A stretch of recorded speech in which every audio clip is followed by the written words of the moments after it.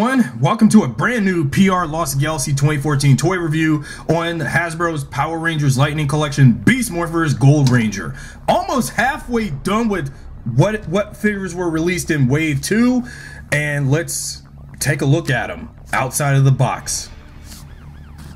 Getting halfway there and just only one more Ranger to finish this wave of figures. Even though I'm almost halfway done with Beast Morphers for Lightning Collection until they do Roxy, Beast Morphers Yellow and Silver, and Rebel Blaze and others, even though I'm so far behind on Beast Morphers at the time of this video. But anyway, let's take a look at the Gold Ranger. And here's Beast Morphers Gold with the following accessories.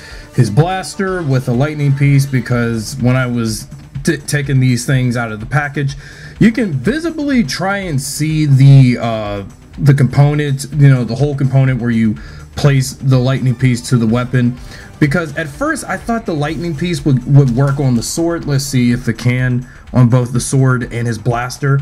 And actually it can also work slightly well with the blaster, if but of course the lightning piece, you know, knowing that the blade to the Gold Ranger's weapon is too thin, it slides down. So basically it is more likely compatible with, where's the hole? God, I had it earlier. It was, you have to place the hole, oh here it is, place the hole and stick that component to his little small blaster gun, which is a cool effect because it works better with the gun than it does with the sword. Because when I was testing this before I was recording this bit, that it would work on the saber, on his I think his component to the Beast X Saber for the main Rangers, knowing that Silver and Gold got different similar weapons to the main group in the show. But again, I'm so far behind on Beast Morphers at the moment. But it looks slightly better on the gun than it does on the sword, but that's just my opinion. Although it can also work on the sword, but it just won't work for some reason. But look at that, it looks real cool. There's just the way how, and then just with the streaks to the lightning effect, the lightning effect is just so incredible.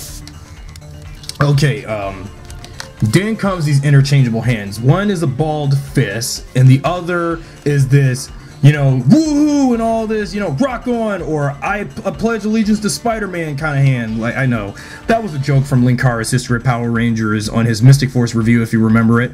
Remember in Linkara's History of Power Rangers Mystic Force review, when he did the, you know, reference to, you know, I pledge allegiance to Spider-Man, and basically, I don't know why, but I cannot believe that the Gold Ranger got a hand like this doing the rock on impression, which is awesome.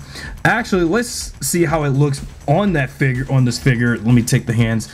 Yeah, this is something I need to get used to with Power Ranger figures with these interchangeable hands, because I'm just not much of a fan of it, but I mind it, but okay. You see, that's the thing, because, you know, the hand joints, you know, I just got it. Okay, I got it. Okay, see, now you got the Gold Ranger doing the rock on. They're like, rock on, bruh! If you look at it, yeah, just like that. Let's pose him with that hand gesture a little bit. I should take a picture of this while I have the chance. Yeah, if only if the Gold Ranger was a rock star. Just look at that, guys. Because I don't know why Hasbro gives the Gold Ranger the that hand. It could have been some other posture with the hand. Because that's the thing. As for the figure itself, this is a perfect good balance of gold and, you know, gold and black and gold here.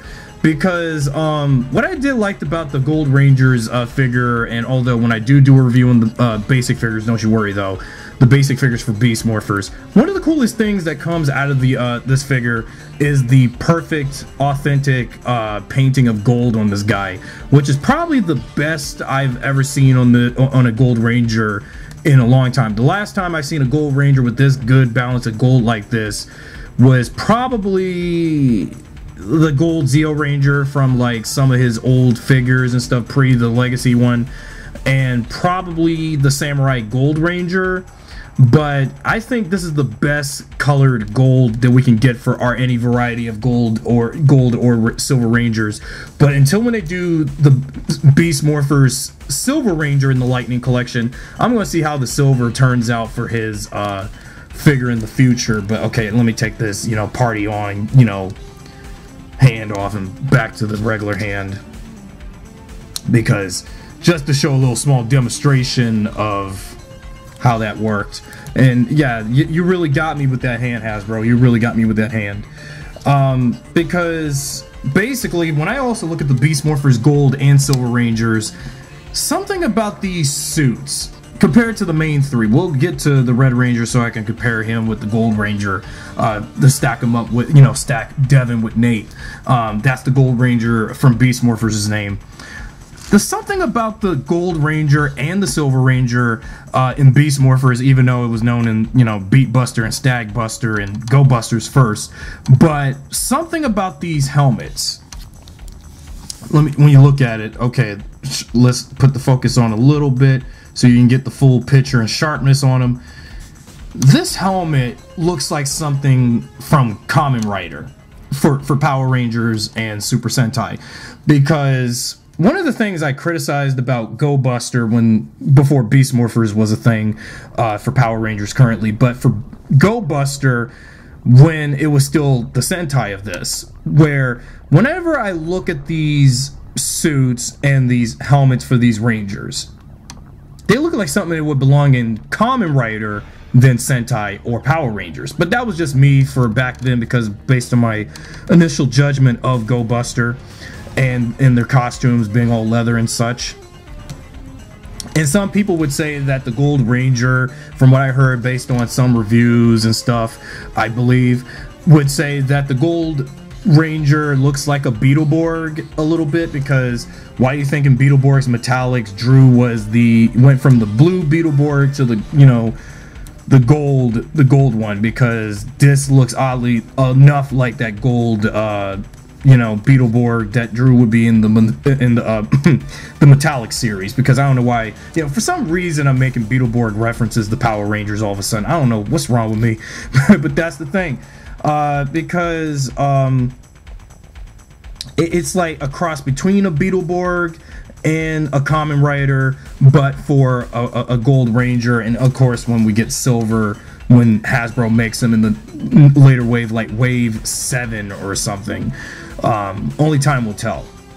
Now, as for Nate's head, it would have been good if he came with glasses, but I think him with no glasses is very reminiscent to Billy from MMPR without the glasses on in later season 2, all of season 3, and all of Zeo. But Nate doesn't need glasses for this figure, but if only if he came with glasses, it would have been good. It would have been fine. But now, upon my recording of this video, or beforehand, before I recorded this portion, taking the helmet off for him is a little difficult in compared to the Red Ranger last time. Okay, I took the helmet off, but when I was going to put Nate's head on, it was just so difficult to put his head on at first. But let's see how I can do it on camera, because okay, now I got the head on. Good. And basically, Nate without his helmet on looks better. Looks like a little way better.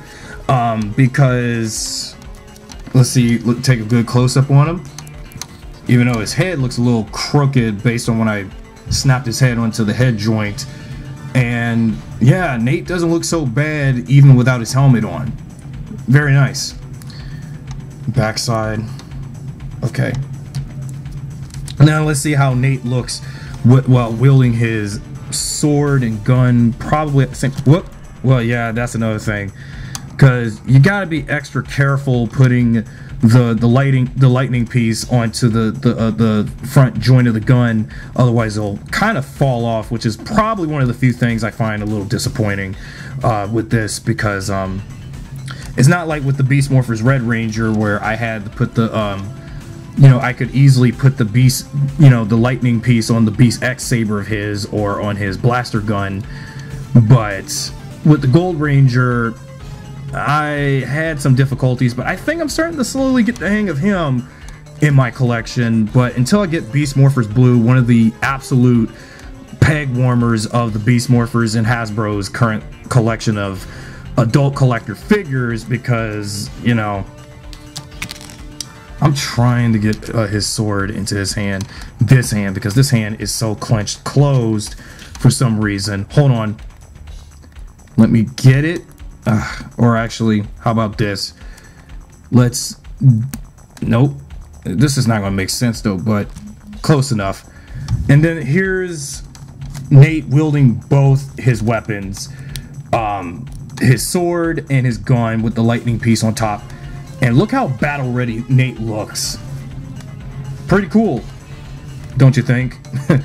Because, I mean, the more I get more of Hasbro's Lightning collection for Power Rangers, the better, because it just keeps getting better and better with these toys. Because I just wish we had Power Ranger action figures, like I said before, years ago, that I wish we had action figures where we had interchangeable hands and heads, especially when we had the Legacy line earlier. But the Legacy line was focusing more on the Build-A-Megazord pieces and, you know, the basic figures without their individual weapons and stuff, but just their sidearms, which is not great. But luckily, at least Hasbro did, once again, like I said in my past reviews for the Lightning collection, did something accurately right, because I just love the beauty of these figures. I really do. Now, as we close out the review, let's stack the Red Ranger with gold, helmetless, and basically the more the better with Beast Morphers with their figures. Now all I need to do is get the Blue Ranger and then wait a while for yellow and silver to come out. I will get Blaze, you know, the evil Red Ranger of sorts from Beast Morphers, because yeah, and because we're getting close to getting more villains slowly. But even though we're going, it seems like the more we get more of the Rangers, the less or more likely and slowly the villains will come out. Okay, and then okay, basing on the waves, we got Magna Defender from Lost Galaxy, the 2 Beast Morpher Rangers, and just need one more Ranger to complete Wave 2. Because basically I'm just doing these figures out of order. And yeah, these guys do look pretty badass standing together. Oh yeah, I gotta take the helmet out of Devin's hand and just give him his sword or something, because make it look like he's ready for anything, because these figures just keep surprising me every time. And yeah, I will be picking up more of these guys very soon, and don't you worry, because the more the better, and the more that just keeps pumping out, because of course the main focus of the Lightning collection is, you know, mostly Mighty Morphin coming out, but in the, you know, with Wave 4 already out with MMPR Yellow, Zeo Blue, you know, Zeo Blue, Blaze, and SPD Red, I will get those figures. And then, well, once I do Mighty Morphin, I will get finally the original Pink Ranger, Kimberly herself, to finish off this wave. Even though, again, I'm doing these waves out of order, no particular order, because knowing the fact that I know those figures, most of the figures are out already, because I'm slowly trying to get my hands on all of these figures as much as possible, because except for the hard to get figures like that Jason 2-pack, but the Fighting Spirit Green Ranger I'll save for later, because basically I'm just doing the solo figures per review, like I said, with these Lightning figures for my reviews, with my comeback doing toy reviews for Power Rangers, and as well as in the future Marvel Legends and some DC Multiverse figures, because, oh man, see, and at least, oh, man, Devin has fallen. You see, at least Beast Morphers, I was about to say Dino Charge. Dino Charge Red is my next review, but Beast Morphers Gold at least doesn't have certain, you know, articulation problems like my Red Ranger for Beast Morphers when I reviewed him last time. At least my Gold Ranger came out just right, but my Red Ranger is still bow-legged and crooked. So yeah, this is it. Almost one more Ranger for Wave 2, but again, I'll probably save the Pink Ranger for later, because what I'm going to do is do Mighty Morphin anytime while I'm doing Rangers post MMPR. So let me know what you guys think. Subscribe, drop a like, share this video with your friends, and I'm off for now. Anthony on PRLostGalaxy2014. It's morphin' time, and thanks for watching.